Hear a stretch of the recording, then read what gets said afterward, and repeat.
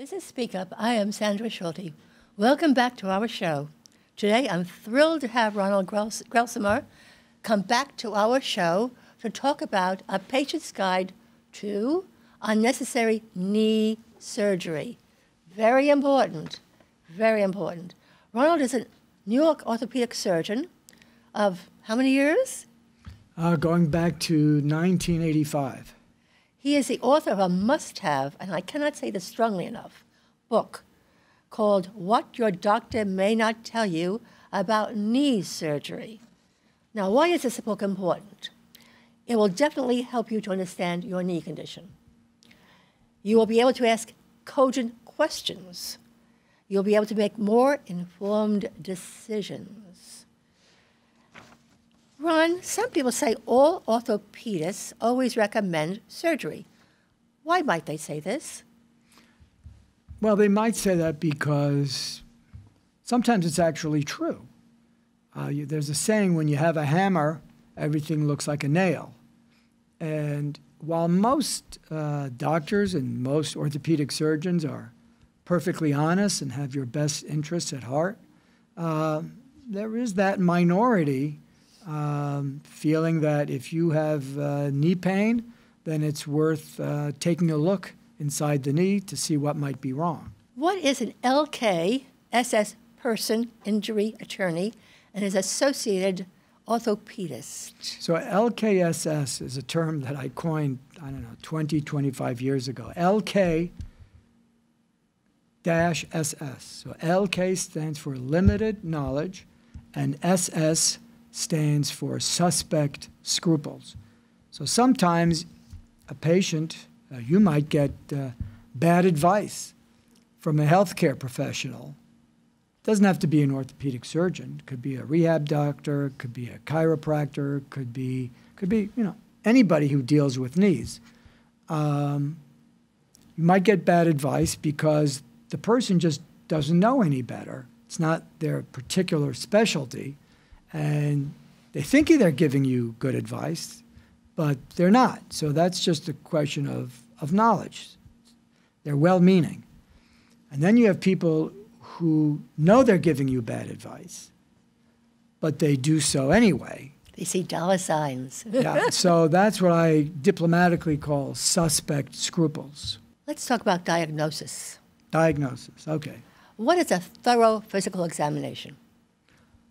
What is a thorough physical examination? It's an examination that's appropriate to whatever your complaints are. And what I mean by that is there's a long list of questions you can ask a person, and there's a long list of tests that you can perform on someone with knee pain, starting from the spine going all the way down to the foot. But you're not going to ask every possible question and perform every possible test on every person who comes in with knee pain. So part of being an orthopedic surgeon is knowing what questions to ask and what should be tested on the physical examination. Unfortunately, what I found in my experience is that X-rays and especially MRIs have supplanted the asking of questions and the examination. So the patient gets a cursory exam and then is sent off for an MRI. Just for curiosity's sake, the repayment by Medicare, the limited payment for the surgeon's time per a problem, does that play any role in it, maybe? Yeah, finances play a role in every decision-making, consciously or unconsciously. I like to think that the more honest doctors put that off to the side, but it's always lurking there. I mean, if you're getting paid less and less to do the same amount of work, then you're just going to try to increase the amount of work so that at the end of the day, you've still managed to have the same income. So that is an unfortunate byproduct of our current system. Should the orthopedist confirm his diagnosis with the X-ray? So making a diagnosis has multiple parts. First, there's the history. What is the person telling you? How old are they? What are their medical conditions? If it's pain, when did it start? When do they get the pain? What makes it worse? What makes it better? And so forth. And then there is the physical examination, the hands-on portion. And then you have basic x-rays, which is another lost art in the world of knees. We can discuss that. And then you have the MRI. And then you have the arthroscopy that lets the doctor look inside the knee with a very fine instrument and take pictures. So there are multiple steps, but if the surgeon, the orthopedist, goes through all those steps carefully, there is very often no need for the MRI or the arthroscopy. But that, unfortunately, gets bypassed. And doctors are very quick to get the MRI. In fact, I have patients come to me, they haven't seen an orthopedist. They have knee pain, and they've seen their primary care doctor. And the primary care doctor thinks that he or she is going to help out the orthopedist by already ordering the MRI. So the person comes with their MRI, but it's useless because they have bad arthritis, and the bad arthritis shows up on the x-ray. I don't need an MRI to tell me that this person has bad arthritis. That was a waste of whatever the insurance company pays for an MRI these days. And what's worse is the MRI can be very misleading. So let's say somebody has bad arthritis. Now they get an MRI. What is the MRI going to say? 100% chance, well, nothing's 100%. 99% chance that in addition to the arthritis, the radiologist is going to say there's a torn meniscus. Now, the meniscus is the rubbery shock absorber here. That's between the bones, between the shin bone and the thigh bone. You have rubbery menisci, one on each side.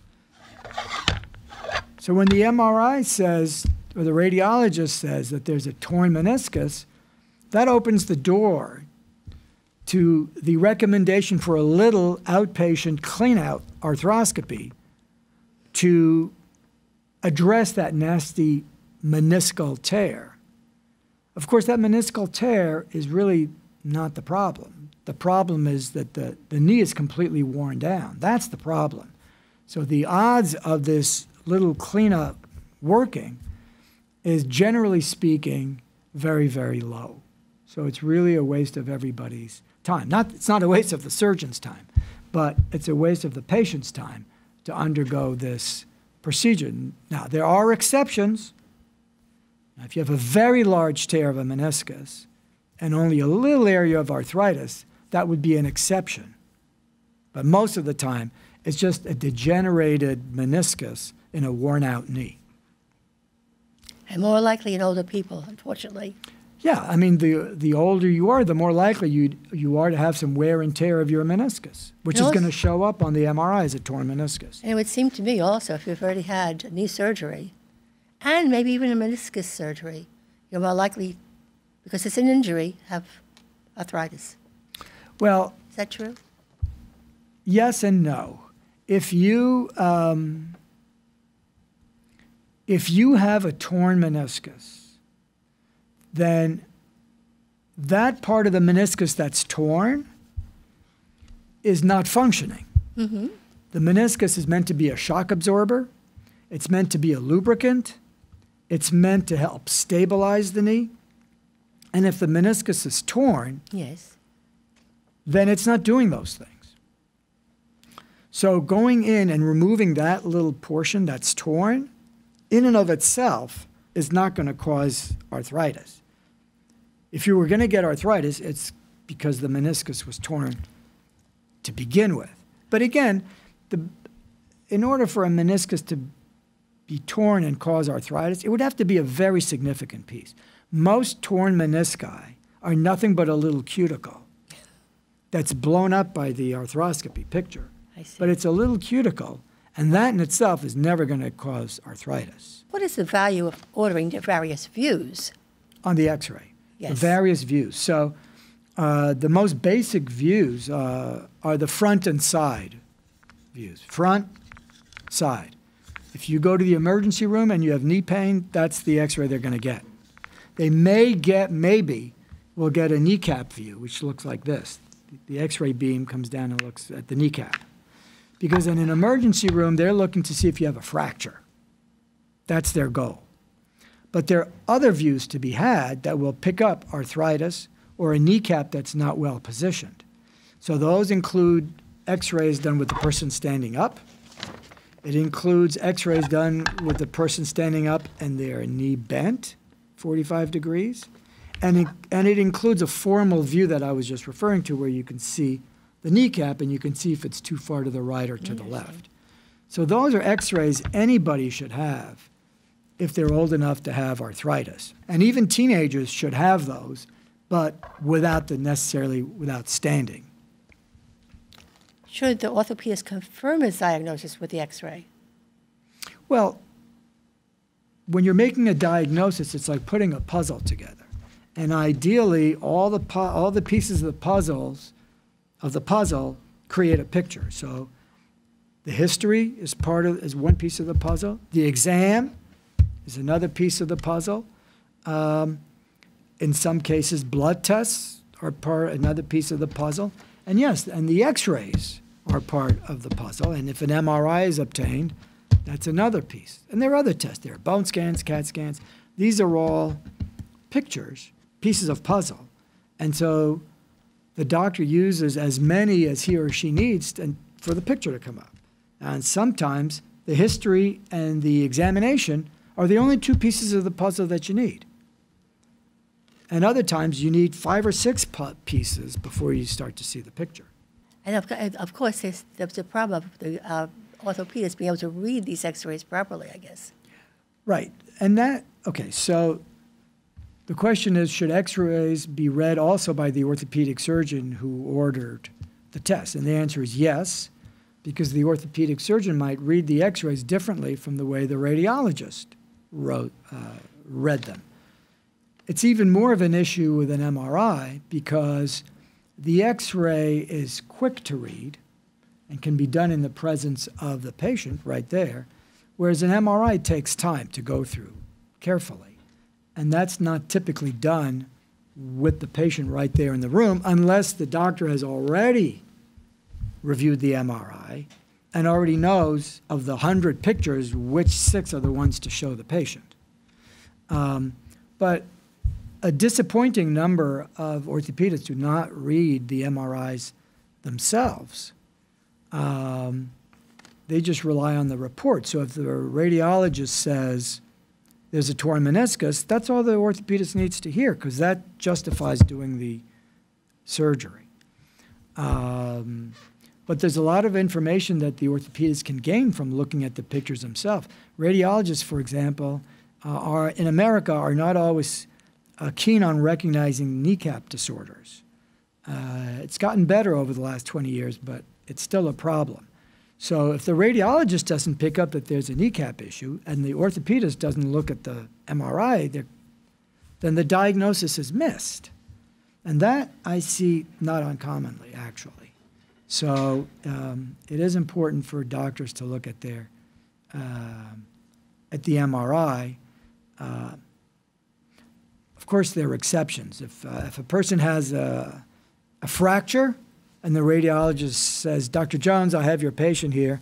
She has such and such fracture of the wrist, the doctor can assume that the person has a wrist fracture. So a doctor doesn't always have to second guess the radiologist. But as a basic rule, it's a good idea for the doctors to look at the films themselves. One person might miss something. Another person will be looking at it from a different angle and see something the other person missed. Listen, I once saw a patient who came to me for a second opinion regarding surgery on the ACL, ligament inside the knee that's not uncommonly torn in sports. And the only reason he came to me is because the first doctor didn't accept his insurance. Otherwise, if it hadn't been for that, he would have signed up to have his ACL taken out. But when I listened to the story, it didn't sound like an ACL. There hadn't even been any trauma. The guy had just developed knee pain. And then on the exam, the knee was very stable. And then when I looked at the MRI, well, the ACL looked fine. So I I actually called the radiologist. I said, listen, what's going on here? And the radiologist said, oops, I think that might have been for another patient. Okay, well, you know, we all make mistakes. That's But right. the point here is the first guy hadn't looked at the MRI and noticed that the ACL was fine. He just went by the report. And he didn't pay much attention to the fact that there had been no trauma. And I guess he had talked himself into thinking that the exam wasn't 100% normal. And so, you know, that's how errors get made. So you need a kind of a checks and balances. Why are some conditions overread? Some conditions are overread because radiologists and orthopedists and healthcare professionals are given the right to call any little change in the meniscus a tear. So that would be like someone missing a couple of hairs on their head and being called partially bald. Well, that would be true, but not realistic. Or imagine a beautiful sunny day, a perfect bluebird blue day with a little white cloud in the sky. Now, a weatherman could say, partly cloudy with a chance of rain. And we would all think that's ridiculous. You know, a weatherman wouldn't last very long in that job if every time there was a little cloud, it was partly cloudy with a chance of rain. But in the radiology world, orthopedic world, that's allowed. So every time there's a little bit of so-called signal change, that becomes a potential tear. The meniscus on an MRI is solid black, like coal, like the microphone stand.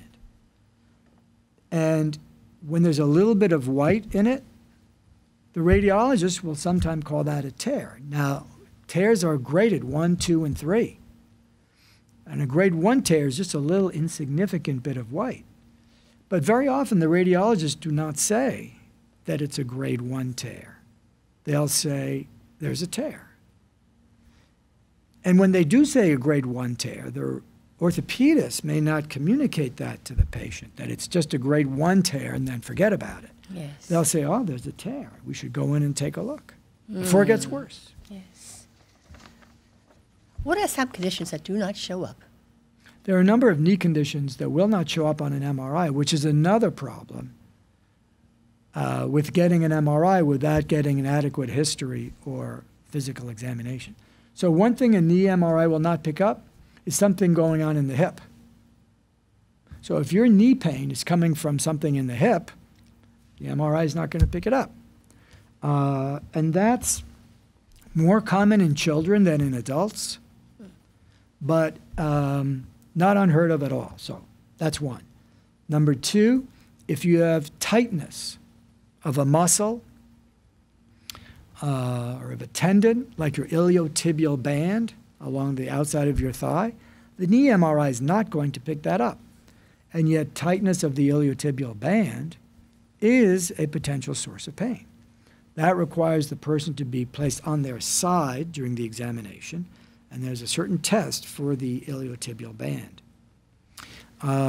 If you have some irritation of a fine nerve under the skin, say you fall on the ground and your knee hits the ground, you're in a car, the knee hits the dashboard, any kind of blunt trauma to the front of the knee can irritate fine nerves under the skin, which can be painful, easy to treat, but can be painful, can linger, not going to show up on an MRI. So if that person goes for an MRI, they'll be told they have a torn meniscus. Then, as a result of that, they will be told they have an arthroscopy, and of course, the sensitive skin will remain. That will still not have been treated. When are sudden meniscus tears potentially a problem? A sudden meniscal tear is a problem when the tear is so large that a person has persistent pain and clunking. Again, most meniscal tears that you see on an MRI or on an arthroscopy picture are just little cuticles. But when it's big enough to be a hangnail, that can be painful. Just like if you have a hangnail and you put your hand in a glove, that hurts. So There are people with significant meniscal tears, and they do get better with an arthroscopy and a partial meniscectomy. Urgent arthritis surgery. That's the title of one of the chapters, and I'm being somewhat sarcastic because there is no urgent arthritis surgery. When you have arthritis and you have a flare-up, it can be very painful. And some doctors might take advantage of that pain to sign people up for surgery because these people are really in a lot of pain. But arthritis surgery also typically waxes and wanes.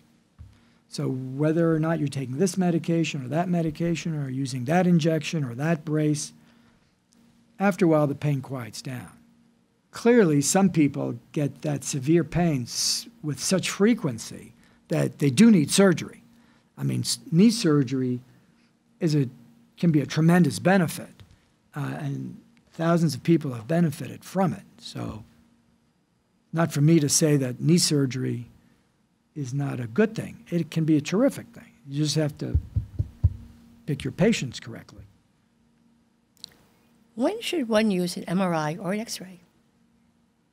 So you start with an X-ray, and you make sure you get a good set of X-rays. Again, to reiterate the point, not everybody with knee pain needs an MRI. If you get a good set of X-rays, the diagnosis may be apparent, and then you don't need the MRI. Now, if there's a suspicion of a ligament injury, which is not going to show up on an X-ray, but the history and the exam are consistent with the ligament injury, and the person may need surgery, that's a good indication for an MRI. What part of the knee gives the most frequent knee pain? Well, there are three parts to the knee. It's like an apartment with 3 rooms. So on this model, you have the medial compartment, which is the inner compartment, and then you have the outside compartment, and then you have the kneecap compartment over here in the front. And they can all 3 give you pain. I don't know that one predominates. If I had to pick one, I would say the inside one. So the left side of your right knee, or the right side of your left knee, would be the most common. The interior side. The interior, yeah, medial, technically. Now, Dr. G. I'd like to call you Dr. G. All righty. You have a 10-step treatment plan, or we could call it triage after a knee joint injury. What are the most important elements? Well, the good news is if you have arthritis, if you have knee arthritis, there are many things you can do. Nothing works on everybody. So if you go to a cocktail party and somebody says, I tried this and it was great, it doesn't mean it's going to be great for you. So you try this and you try that. And you usually start with the lower end and work your way up. So, for example, you'll start with acetaminophen. The most common brand for that is Tylenol. You can take the generic. There are anti-inflammatories that you can take if your doctor says it's okay. That includes ibuprofen, naproxen. There are basic injections, steroid injections, that can be beneficial. They don't cure the problem, but they manage the problem. Then there are more sophisticated types of injections, the viscosupplementation.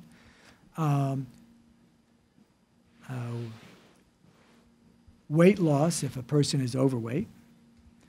A person sees, your knee sees up to 5 times, if not more, your body weight. So if you put on 1 pound, your knee thinks you put on 5 pounds, and vice versa. So weight control is probably the one thing that people can most control when it comes to their knee pain. Words that do not mean and that anything is wrong with you. Okay. There are a few words that I consider to be orthopedic double talk because they sound very knowledgeable, but they simply translate to the doctor saying he or she doesn't exactly know what's wrong.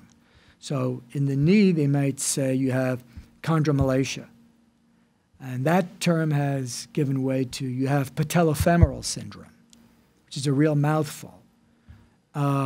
These are not diagnoses. They're insurance codes, but they're not diagnoses. If the doctor's telling you that's what you have, he or she hasn't really quite figured out what the source of your pain is. So you should be aware of that. What is the best way to find a good doctor? There's no ideal way, because people who give you advice on what doctor to see may themselves not be completely in the know. Like even your primary care physician may not know who the best knee guy or the best shoulder guy or the back spine guy is. And then other people may have a bit of a vested interest. So if you call a hospital, well, guess what? They're going to give you the name of somebody on their staff. Meanwhile, the best guy for your condition might be at the hospital down the street. Now, if you're going on the internet looking for names, well, then that's just playing roulette. So at the end of the day, I think if you have a consultation with an orthopedist, you might say, well, I've been given the name of these 3 people. Are there any of these that I really shouldn't see? Then you might start to get close. Because that orthopedist also has vested interests. He's not going to send you to the competition, even though the competition might be perfect for you. So you just have to keep in mind where people are coming from. What should be a best takeaway from this show? Don't believe everything you hear immediately. You have to make sure the doctor's paid attention to you, that if he's ordered or she's ordered tests, that he or she has reviewed them, him or herself, and that somebody has taken the time with you to examine you and to listen to your history. I want to thank you so much for coming on our show. This is Speak Up. I am Sandra Schulte. Until next time, have a wonderful, wonderful rest of the day. Goodbye.